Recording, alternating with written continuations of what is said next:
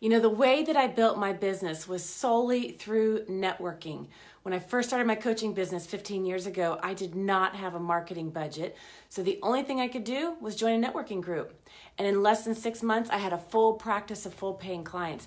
And I want to share with you the number one cardinal rule that they teach in networking, and I'm going to tell you to break it. You see, what they tell you to do is whenever you go to a networking event, always take your cards, whether it's a chamber event, a social event, a regular meeting that you go to every week for networking. They always tell you to take a card and give a card. And I do not like that, and here's why.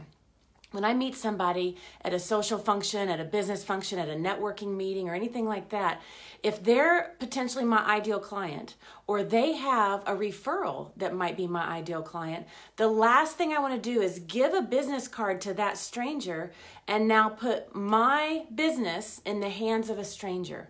Because when I give a business card, I am now no longer in control of that follow-up. And being the control freak that I am, or as Jim would say, the control enthusiast that I am. Thank you for that reframe, Jim.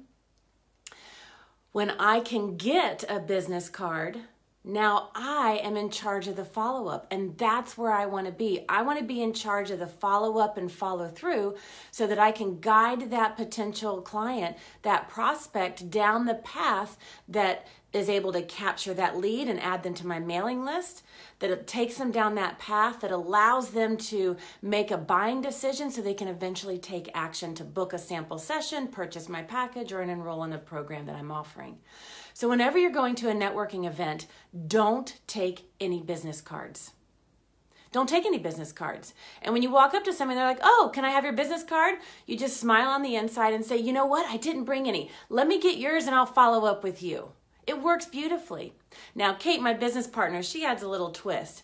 She says that the only time you can give a business card is if you first get a business card.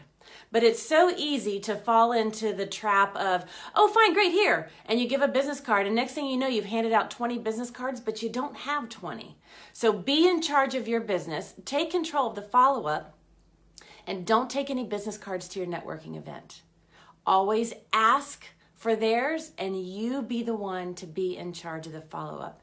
It will improve your chances of booking those sample sessions. It will increase your mailing list, and it will increase your conversion rates, I promise. Give it a try. Let me know below what your tip is to make sure that you're in charge of the follow-up after networking and connecting at business functions. I can't wait to hear from you.